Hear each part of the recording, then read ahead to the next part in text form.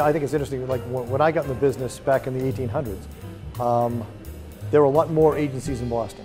And so the community had kind of a natural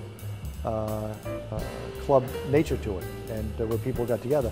And then that changed over time, so the ad club has become more important over time as a central repository for really good ideas, advocacy on the part of agencies and advertisers, and a place where people can come and learn best practices, and they're doing a marvelous job of doing that. I came here to talk about the One Fund, One Fund Boston, which is a brand, I guess, that started last April to help the survivors of the marathon bombing and the days after, and just to talk about how it formed quickly and effectively. There's always a need to learn about how other people create a brand, manage a brand, and bring innovative ideas to branding. And that's what I think the EDGE conference does. And it's a great day to spend finding out how things get done.